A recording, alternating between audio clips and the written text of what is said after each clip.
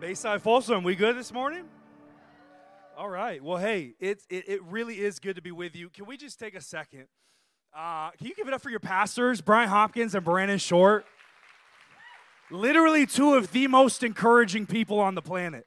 If my phone ever rings and it's Brandon or Brian, I answer, no matter where we are, because you just know you're going to get off that phone call and you're going to feel a lot better about your life.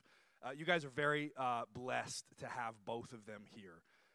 And I am blessed to be here. I'm excited to be here. My first time preaching at Bayside Folsom. I've been here a couple of times, been at Bayside for 12 years. So I saw Folsom when it was just, a little thing, and now it's a big thing, and you guys are crushing it. I think we have a picture of my family. So that's my wife, Charmaine. You may know her, part of Thrive Worship. That is my soon-to-be 5-year-old son, Carter Scott.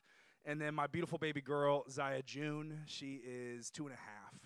And so my wife, if you know her, is Australian, or if you've ever heard her, she's Australian. So nationality-wise, they're from Australia, but by blood, they're actually Chilean, and I am very white. And so our children are very racially confused, but even though they look like dad, they're very white as well. They're also half Chilean, and so we have a really good time. My wife and my daughter are over at Bayside Adventure, and then me and Carter are here today and hanging with our Bayside Folsom fam. So really good to be here. Hey, if you have a Bible or if you got your phone, I want to invite you to pull that out. We're going to be continuing our series, Unstoppable. If you don't worry. It's all going to be up here on the screen. But Acts chapter 5 is where we're going to be. I'm going to read it, and then we're going to jump in, starting in verse 12. Here we go. The apostles performed many signs and wonders among the people, and all the believers used to meet together in Solomon's colonnade. No one else dared join them, even though they were highly regarded by the people. Nevertheless, more and more men and women believed in the Lord and were added to their number. As a result, people brought the sick into the streets and laid them on the beds and mats so that at least Peter's shadow might fall on some of them as he passed by. Crowds gathered also from the towns around Jerusalem, bringing their sick and those tormented by impure spirits, and all of them were healed. So if you've been coming for a few weeks, you probably have a little bit of the lay of the land. Acts is a book in the Bible that immediately follows the gospel story. So Jesus came, he died, he rose again, and then it's like Acts is the book that it's like, well, what now? What's happening now? And so we follow the early church as they begin to set up what's going to become the church. But what's really interesting about this early portion of Acts is that the disciples, the apostles, the believers, there's something different about them. Because if you go back and you read the Gospels when Jesus was on earth and they're walking around with Jesus, they're not very impressive. In fact, more times than not, Jesus would have to say something, and then they would look at him, the disciples, they'd be like, Jesus, explain it to us like we're 5. And he's like, all right, for the third time. And he would have to explain it to them again because they understood nothing, right? And then Jesus goes into the garden and he's praying, and it's right before he's about to be captured and killed, and all the disciples are asleep. And then Jesus goes on trial, and they go to Peter, and they're like, hey, don't you know Jesus? And he's like, who, me? Nope, never heard of the guy. And then you fast forward to the book of Acts, and these guys are getting thrown in prison. They're being threatened with death. And still, they keep preaching. And still, they keep healing. And you're like, man, something's different about this group. When you get to the book of Acts, something is different about the believers, the disciples, the apostles. They sound different. They feel different. They look different. And so naturally you go, what happened? That they went from kind of this like group that didn't really get it, and more than that, they were kind of run by their insecurity and their lack of education and their fear. And then all of a sudden, they turn the early church into one of the greatest forces for good the world has ever seen. How did that happen? Because from the Gospels to Acts, they look like completely different people. And as you pull the story apart, you start to understand that there were things from their time with Jesus that they didn't bring with them into the timeline of Acts. So my wife is Australian, so we got married in Sydney, actually, and so we go back and forth there quite a bit. Our kids are pretty well traveled, and it's a long flight. And we were actually just there in November. And so we took our family, and we have one rule when we travel internationally, and that is that there are no rules for screen time. And my son loves it because every seat, he's got his own TV, and he can control it, and people bring him snacks. He's like, what is this life? He looks at my wife and I, and he's like, hey, we need to make some changes around our house, okay? This setup is what I would like at home. And we're like, fat chance. But only when we fly international. Like, Carter, you can watch as many movies as you want. Whatever you got to do so I don't go viral for losing my mind as a parent on a plane, okay? Whatever you got to do. So our kids love it. So this last time in November, we're flying to, we had our connecting flight through Auckland, New Zealand, and then from Auckland to Sydney. And it's about a 13-hour flight from San Francisco to Auckland. And so we strap in. You kind of have to like mentally click in and just prepare for 13 hours of misery in case somebody decides they're not sleeping anymore as a human being. And we're going, I'm on the far side. My daughter's next to me. My wife's next to my daughter. And then my son's on the other far side. So my wife falls asleep. I got my daughter. We're doing our thing. And they bring fruit by. The stewardess brings fruit by. So my kids were raised on veggies and fruit. That's all my wife feeds them. I don't partake, but they do, and it's great for them. And so veggies and fruit. And so my son loves fruit, and they just kept bringing him fruit. But we got to the point where like 30 minutes from landing in Auckland, and they go, hey, start, tray tables up, all of that stuff. And my son is sitting there. My wife's still asleep. My son's sitting there, and he's got like 7 plates full of fruit on his little pull-down thing. And he's looking at it, and he goes, I can't throw this away because I really love fruit. And both of my kids have these little, they're like dogs, but they have a compartment, and we put all of their plane activities in them. They're little carry-on bags, but they also have wheels, and so we roll them through the airport. And so my son has this brilliant idea. He said, I can't possibly eat all of this fruit right now. So he starts stuffing all of this fruit in his little carry-on bag. I had no idea because I'm on the other side of the road with my daughter. My wife's still sleeping, and he stuffs all of this fruit, closes his bag. We're good. So we kind of get up, pack up, like everything's good. We walk off the plane, and he's pulling his little carry-on bag. And we walk through customs. And if you've flown internationally, you know there are things that nations don't like you to bring with you when you walk through customs, right? And there's a bunch of agents there, and they've got dogs. And I bet you didn't know this. You knew about drug dogs, right? I bet you didn't know they have fruit dogs. And so I'm walking my 4-year-old son, and all of a sudden, one of those dogs walks up, and he's just on point. You ever seen a dog go on point? He just stops, and his whole body goes stiff, and he's just staring at my son's little briefcase. And immediately, like 7 agents show up, and they're like, sir, you have to come with us. And so I was like, me and my 4-year-old, I'm like, what's happening?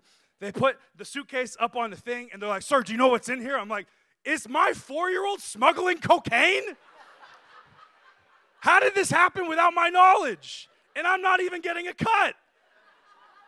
And I said, I have no idea. It's nothing. And when you go through customs, they always ask you the same question, right? Do you have anything to declare? Or you'll get a little piece of paper on the plane. You have to fill out, like, do you have $10,000 of cash? That's never going to apply to us. Do you have produce, right? They don't like produce because a lot of stuff comes with produce. So do you have anything to declare? I'm like, no, we have nothing to declare. It's just his activities for the plane in there. And so he opens the suitcase, and fruit falls everywhere. And I'm looking at the fruit, and I'm looking at him, and I wonder how many times he's heard this one. Because I'm looking at the fruit, and I'm looking at him, and I look back at the fruit, and I say, how did that get in there? And I really had no idea until I put 2 and 2 together that Carter just started stuffing this fruit into the suitcase. He's like, sir, you cannot bring this into New Zealand. I was like, I wasn't trying. It was my 4-year-old. So my son Carter's doing 5 to 7 years in a New Zealand prison. But we're coming for you, Bubba. So we're going to take a third offering, actually, for bail at the end of this service, hoping we can get him out. But we travel a lot internationally, and it's the same question every time. Do you have anything to declare? Which is just a fancy way of asking you, is there anything that you're trying to bring with you that you can't bring with you? Is there anything that you're trying to bring with you that can't come in here? And what I love about the Gospels, what I love about Scripture, is that anytime somebody starts following God, whether it's in biblical times or today in 2024, did you know that every day of your life, you will be asked the same question? Do you have anything to declare? Is there anything that you have been carrying with you that cannot enter into the kingdom of God? Because this is exactly what Peter was asked. Right? Peter denies Jesus. Jesus comes back from the dead. He meets with Peter, and he says, Peter, 3 times, right? Do you love me? Yes, feed my sheep. Like, what? Do you love me? Yes, feed my sheep. What is Jesus asking him? Do you have anything to declare, Peter? Are you still carrying fear and insecurity with you? Are you still carrying foolishness and acting brash and letting your emotions steer the ship? But when you say yes to Jesus, when you walk with God, you will be asked that question. Because there are things from before. There are things from your old life, things from your previous life that you cannot bring with you into the kingdom of God. And it's an important question to ask. And it's an even more important question to answer. Because all of us, every week, we walk in those doors into church carrying baggage from the past.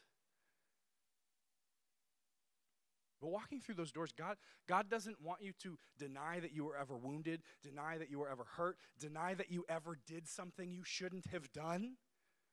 But when you say yes to Jesus and you enter into the kingdom of heaven, no longer can you bring those things with you, because no longer can they make the decisions in your life. Because those things don't define you anymore.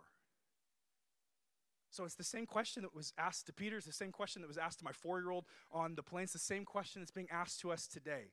Did you walk into this room carrying something with you that God is just waiting for you to put down? Something that's holding you down, something that's weighing you down, holding you back.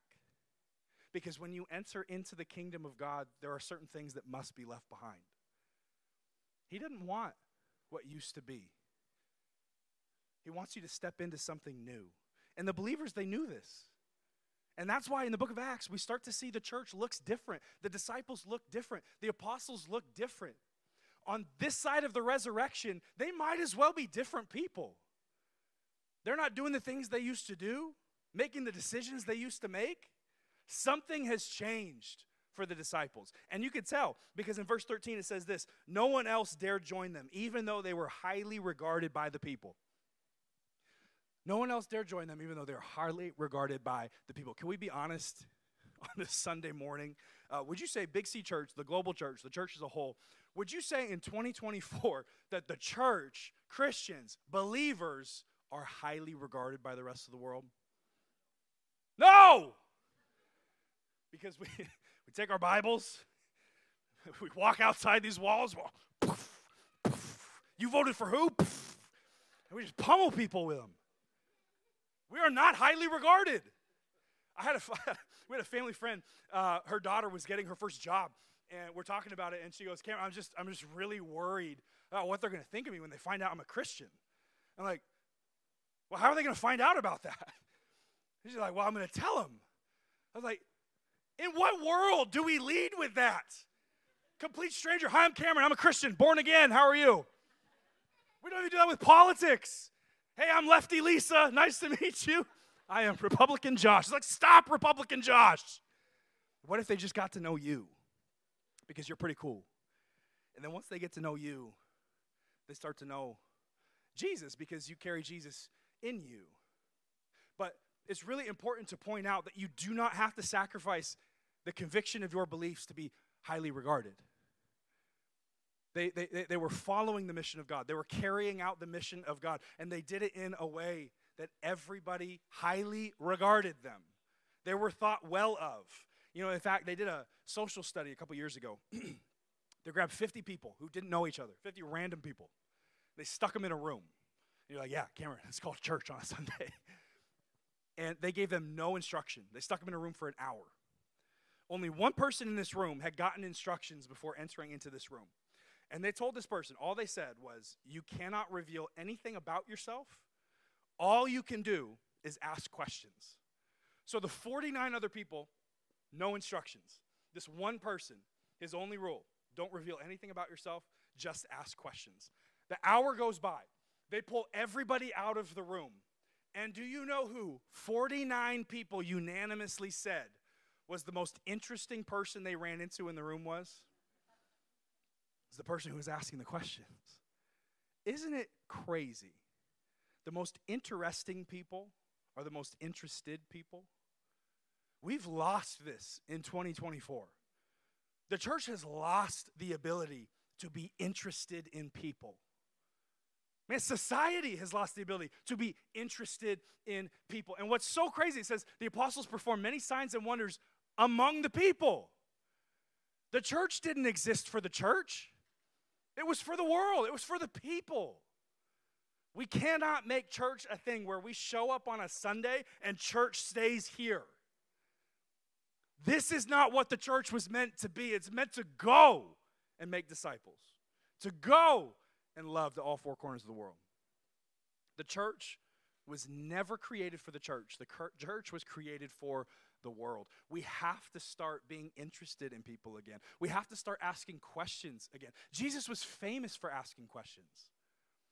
And it says, among the people, the disciples went out and they performed signs and wonders. Look what happens when the church is out among the people. It says, nevertheless, more and more men and women believed in the Lord and were added to their number. Man, when the church doesn't keep what it has to itself, when it goes among the people, when it's interested in the people, more and more people, more and more men and women believed in the Lord, and the number was added. That's what happens, is people meet Jesus. But if you're like me, slightly cynical, slightly skeptical, you're like, well, of course. If Brandon shows up next Sunday and starts performing miracles, I'm going to believe. Right? If I see somebody perform a miracle, I'm going to believe. Here's the problem with that theory. All throughout the New Testament, all throughout Scripture, people saw signs, wonders, and miracles and still walked away. People saw Jesus go to the cross and then show up 3 days later, and they still didn't believe. You say, well, how is that even possible? It's because in this text, and really in the story of the early church, we learn two very important things about miracles. The first one is this, is that the miracle itself was never the point. The miracle always points us to God. Miracles always point to God. I had a mentor of mine tell me one time, he said, Cameron, you will always find what you're looking for. I thought, that's cute. I might tweet that later. Put it on a coffee cup, give it to my grandma. You always find what you're looking for. It feels like a feel-good, right? And he goes, well, let me explain. He said, if you wake up in the morning, and if you're looking for a reason to be frustrated or upset with your spouse, you'll find it. And he goes, if you wake up in the morning and you're looking for a reason to feel like a failure as a parent, you're going to find a lot of that. He goes, if you look at the political landscape and you're looking for a reason to feel hopeless and helpless and like the sky is falling, he said, you're going to find it. They said, but if you wake up in the morning and you look for reasons to have hope, you will find it. If you look for reasons to have joy, you will find it. You want to know why? I said, why? He said, because we're only ever looking for the wrong things. And it's all rooted in this beautiful verse, Jeremiah 29:13. It says, you will seek me and find me when you seek me with all of your heart. What's Jesus saying? Is that no matter your circumstances, there's no asterisk, there's no footnote. It just says you will seek me and find me when you seek me with all of your heart. Jesus is promising, no matter how great your life is going or how terrible your life is going, if you're looking for Jesus, you will find him. It doesn't matter who gets elected. It doesn't matter what the economy's doing. If you are looking for Jesus, you will find him. And I fear that in 2024, church, the church has stopped looking for Jesus. Everywhere in my life, I got to look for Jesus. Why? Because it's promised I will find him. I got to stop looking for cynicism. I got to stop looking for bitterness. I got to stop looking for fear. We got to start looking for Jesus. And the same is true with the miracles. Why did people see miracles and still walk away and still not believe? Because even in the miracle, they weren't looking for Jesus. Did you know you could come to church every Sunday and still not see Jesus? You could be part of a small group and still not see Jesus. You could do all of the right things and still not see Jesus. The question I want to ask you this morning is, what are you looking for? Because so many days in my life, I've woken up and I've looked for the wrong things. But you know what Scripture promises? That if you look for Jesus, regardless of how well your life is going or horrible it is, you will find him. But you can also find him in the miracle. Because the miracles were never about the miracle. It was never about the healing. It was never about the blind being able to see. It was always pointing us back to Jesus. It was always pointing us back to Jesus. So we have to see miracles for what they are. You know, a lot of people will say that miracles are just a suspension of the natural order, but that's not true at all. In fact, one theologian said this: the miracles of Jesus and the disciples are the only natural things in a broken and unnatural world. Miracles are the only natural things. Why? Because you and I live in a broken, unnatural, fallen world. And miracles are actually a glimpse of what God always intended. Why? Because the blind were always meant to see. The lame were always meant to walk. The sick were always meant to be healthy. And so if you go back all the way back to the first book of the Bible, Genesis, and you see life in the garden, you start to understand that that was always the plan. That miracles are actually a glimpse of what was, what should be, and most importantly, what will be again. And yet all along, they're always pointing us back to Jesus. Don't see the healing and miss the healer. The miracles were always about Jesus. So the first thing that they do is they point us to God. But the second thing miracles do is they move us to God. The text says this: as a result, people brought the sick into the streets and laid them on beds and mats so that at least Peter's shadow might fall on some of them as he passed by. Man, I look at this and I think, what a tragedy it would have been if all of these sick, lame, blind, spiritually afflicted people showed up and all they got was a healing. If all they got was the ability to walk again. If all they got was the ability to see again, what a tragedy that would be. But that's not where their story ends. Verse 14, nevertheless, more and more women and men believed in the Lord and were added to their number. Friends, the miracle is not how it happened. The miracle is not that the eyes were open, that the lame could walk, that the sick were healthy. The miracle was not how it happened. The miracle was how it ended. That it ended with them meeting Jesus. Because the miracle is not going to solve all of their problems for the rest of their lives. In fact, Jesus promises this in the garden shortly before he gets arrested and goes to the cross. He tells his disciples, in this world you will have trouble. So not being able to see, that's not the last problem that guy's going to have. There's going to be so many more. The miracle is not how it happened, it's how it ended. Miracles are always moving us to God. In fact, we actually see a crazy story in Mark chapter 2. Maybe you've heard of it. It's a group of guys that had a friend who couldn't walk, and so they cut a hole in the roof to get him to Jesus. You heard that story? You ever read stuff in the Bible and then ask the question, okay, but why did they do that? And the Bible makes it clear, like there was standing room only, like the house was packed, they couldn't get in. And then I go, yeah, but why did they ask? If you're carrying a guy that can't walk, and you walk up to me and go, excuse me, can I get past you? I'm not going to say no. But I've seen these type of people before, because these types of people are my wife. Just too polite. You know what I'm talking about? We go to Disneyland, and so do you want a tip for Disneyland? This is totally free this morning. My tip for Disneyland is the same strategy if you meet a bear in the wild. You make yourself as big as possible, and you make a lot of noise. And so when I'm trying to funnel into the queue, the line for a ride, I just make myself as big as possible, and then I just barrel in. Fully trusting and hoping and believing that Charmaine, my wife, is right behind me, right? I barrel into the line. But if it's a popular ride, right, everybody's trying to get in. And so I get in, settle into the queue, and I look back, and my wife made it in, but she's 12 people behind me. I'm not going to her because 12 people in that line is 20 minutes of waiting, right? So I'm and she's too polite. She will not tell the people, that's my husband, can I get past you? And so, we start doing the gesture, tug of war. But you want to be subtle because you don't want to be weird, right? So you're both doing like this.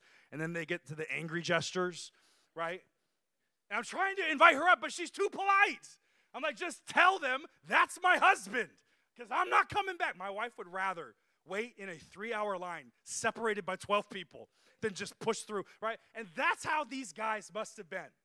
Their friend's like, hey, how are we going to get to Jesus? The house is packed. And they're like, I don't know. He's like, why don't you just ask them if they'll get out of the way? And they're like, no, we can't do that, man. And so the lame guy's like, well, what's the plan then? They're like, we're going to cut a hole in the roof. And he's like, I don't like this plan. Because you have to carry me up onto the roof. They're like, yeah, it's going to be great. And this group of guys carries him onto the roof and then cuts a hole in it.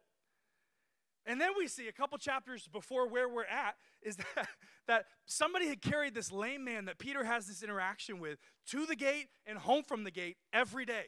Somebody did that.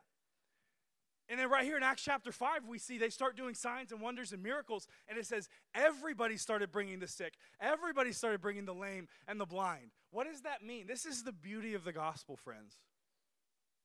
That when it comes to experiencing the healing power of Jesus in your life, it doesn't always have to be your faith. Sometimes somebody else's faith can usher you into the presence of God. Sometimes you need somebody else to carry you into the presence of God. In the story in Mark chapter 2, it says that when Jesus saw their faith, he healed the man. It wasn't his faith, it was his friend's faith. What does this mean? It means that the church was not built for the church. I cannot keep this to myself. And it means that there are people in your lives who have been praying and waiting for a miracle, not knowing they've been praying and waiting for you to have faith for them, to have hope for them. Because sometimes when you're walking through divorce, it can be really hard to have faith every day. It can be really hard to maintain hope for your kids when your house is falling apart. When you lose a job, it can be really hard to keep faith, to keep hope, to keep encouraged. When you lose a loved one, it can be really hard to have faith. Sometimes you need somebody to have faith for you. Because I can't tell you how many times in my life I've needed somebody to carry me into the presence of God. And so now, I don't want to live a selfish faith because my faith isn't just about me. There is somebody in my life who needs me to have faith for them because there have been many people in my life who have had faith for me when I didn't believe. And this is like everybody who owns a truck. They will not stop talking about their truck until they find out somebody's moving. Then they get very quiet. Then you start hearing things like, I've been thinking about a Prius. Very economical. But friends, if you own a truck, at some point, somebody's going to need your help. And can I tell you this morning, if you're walking with God and you have faith, at some point, somebody in your life's going to need some of that faith. They're going to need you to come alongside them, pick them up, and carry them and believe for them. Because sometimes life gets too messy and too painful. And it becomes way too easy to give up, to lose hope, to lose sight. And we see stories like this all throughout the gospel. This man that had been lame from birth, I wonder how long he had been living in just complete burnout. No hope, no faith. I'm bitter. This is how I'm going to be forever. And then he had a group of friends look him in the eyes and go, we believe for you. And it was by their faith that he was healed. So they see the disciples, they start healing and performing miracles. And it wasn't just the sick and the lame and the blind showing up on their own. Somebody carried them. This is the role of the church. That we go out among the people. Because there's people in your life who are struggling to hang on. Who are struggling to hold on to hope. And they've been waiting and praying for a miracle, never knowing. They've just been waiting and praying for you to have faith for them. because there will come a time when you need somebody to have faith for you. This is the church. And we see this all throughout the book of Acts. And how's the story end? All were healed and all were saved. And this is why it's so important to see miracles for what they are. Miracles being that they always point back to God. It's never about the miracle. It's always about the miracle worker. And miracles move us to God.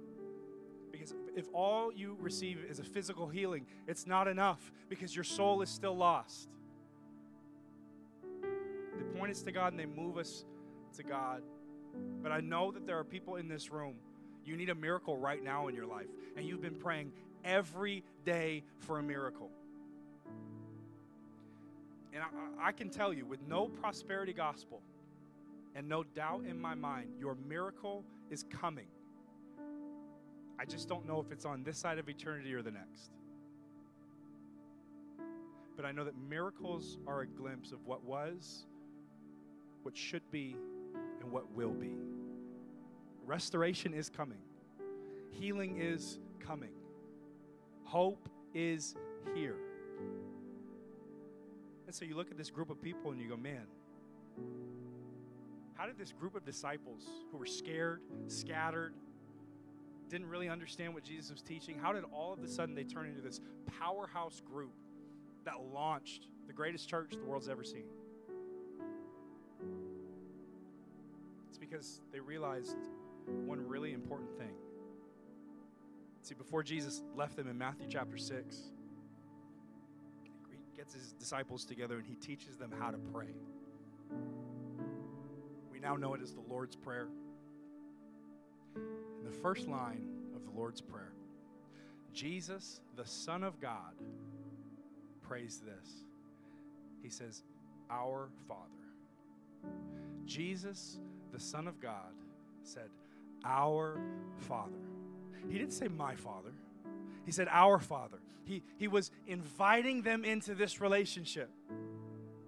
That God is not just my dad, He's your dad. And when you understand that God is your Father, that you have that level of access, can I tell you, everything in your life will change when you realize who your dad is.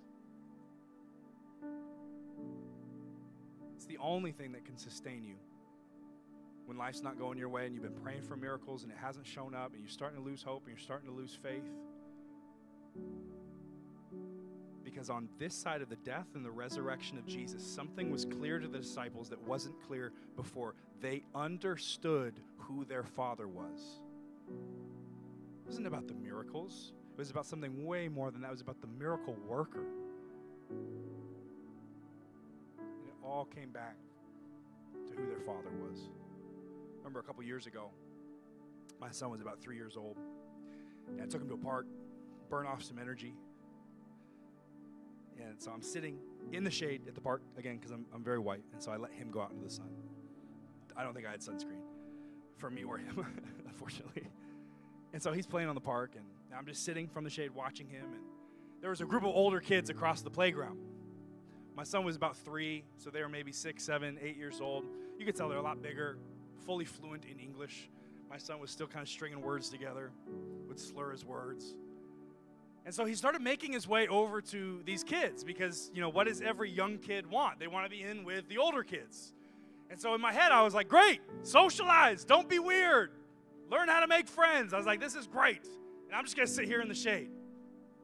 And so I'm watching from across the playground. He slowly starts making his way up to these kids on the playground. And there was a birthday party happening. And somebody had let go of a balloon. And so it's just floating off into the atmosphere. And these 4 or 5, 7, 8-year-old kids were commentating on this balloon floating away. Like it was ESPN. And they're just all talking about it. They're pointing at it. And so my son starts walking up to them, and he's kind of like, half words, half gibberish. He's kind of like talking about the balloons, and he's getting closer, and nobody really hears him. Nobody pays him any attention. And so he moves a little bit closer, and he gets a little bit louder, and he's still talking about the balloon. And still nobody sees him. Nobody pays attention to him. So he gets a lot closer, and he gets a lot louder, and still nobody's looking at him. And so finally, the kid closest to my son the biggest kid in the group. He turns around and he shoves my son and he says, "We're not talking to you." And then I stood up. And I began marching across that playground in my head saying, "Cameron, you cannot fight an 8-year-old kid. You cannot go to jail for murdering a child." And I thought, I don't care. I'll start a prison ministry tomorrow. That's my son. And so I start walking over, and I am hot, and I am ready to go and drop the swift hammer of justice on this kid. And so I'm charging over, right? Dad is on his way to restore order, because for the first time, even from across the playground, I could see for the very first time in his life, look of insecurity on my son. I saw my son for the first time feel what it feels like when people don't want you. Because all he knew up until that point was that he was loved and he was wanted, because he spent all of his time with us. And for the first time, he knew that maybe that wasn't true. And I saw it in his face, broke my heart. Still see it. And so I'm charging up to restore order and to save my son. And as I'm doing that, he's looking at the kids, and he's looking back at me, and he's looking at the kids, and he looks back at me. And then he says something that made me stop dead in my tracks as I'm charging up to restore order. He looks back at me, and then he looks at the kids. He points to me, and he says, "That's my dad." And it shocked me. I stopped. And I realized in that moment, the first time of him really wading through insecurity and feeling unsure about who he was for the first time in his life, he pointed back to me and he said, "That's my dad." And I realized more than telling them who I was, he was reminding himself who I was. Because for the first time, he felt unsure of who he was. And so he was reminding himself in that moment, that's my dad. And he's never far behind. And he's always got my back. And I just want to tell you, if you're wondering how the disciples in the early church, how did they make it through persecution? How did they make it through death threats and getting jailed and all of these things? It's because, church, they remembered, that's my dad.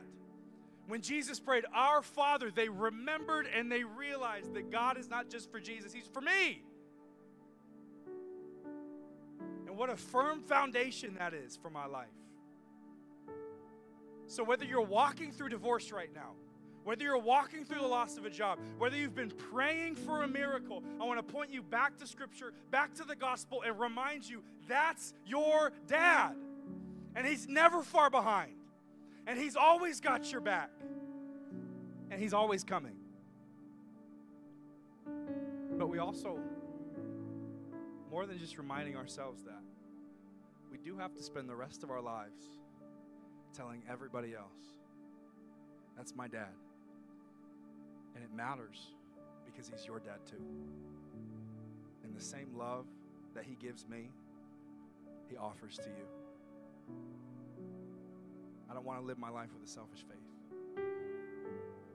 I want the miracles and the good works and the work of Jesus in my life to always be pointing me back to God, the miracle worker, to always be moving me closer to God.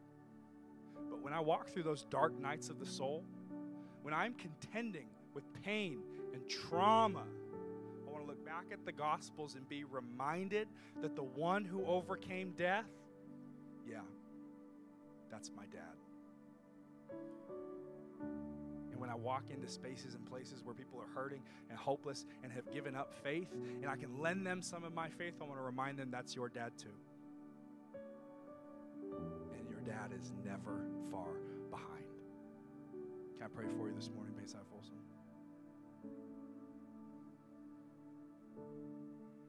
God, I pray each and every day as we are bombarded with lies, fears, with anxiety, depression, insecurity. God, we have so many voices speaking over us. I pray that you will remind us first and foremost that we are your child before we are anything else. And God, I pray for anybody that's been struggling. I pray for anybody that is wounded right now. I pray for anybody that's holding on to the last strand of hope in their life. God, I pray that you would bring people around them that could lend them some faith, that could give them some hope. God, the people in the room that feel like they're limping through life, that they would have people come alongside them and pick them up and carry them into your presence, God. God, for anybody who's struggling with faith, that they would have somebody in their life who could give them some.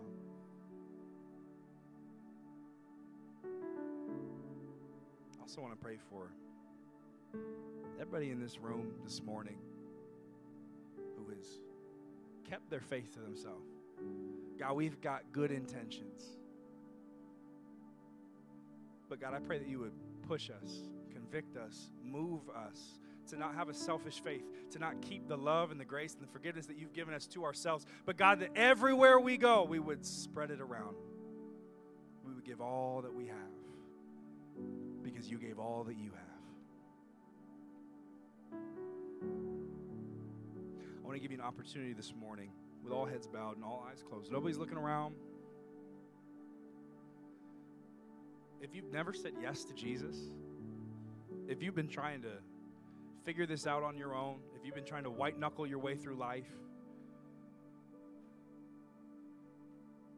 and it hasn't been enough, if you felt like you haven't been enough, you feel like you just can't get it together, you just can't figure it out, I want to give you an opportunity this morning to say yes to something bigger than yourself.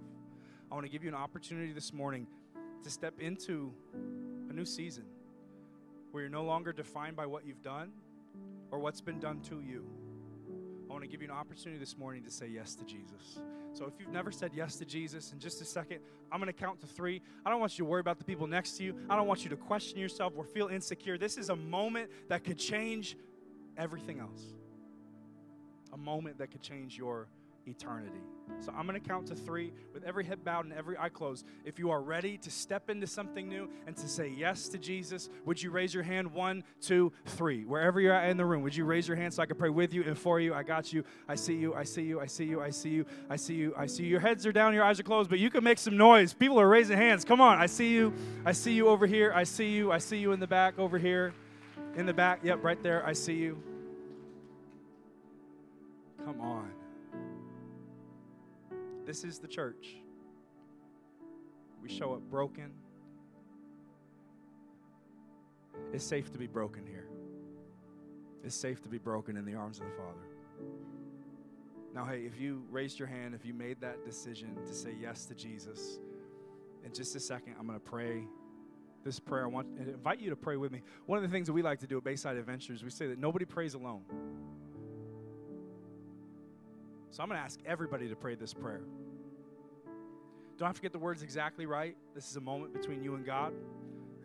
But we, as a Bayside Folsom family, we are all going to pray this prayer with you.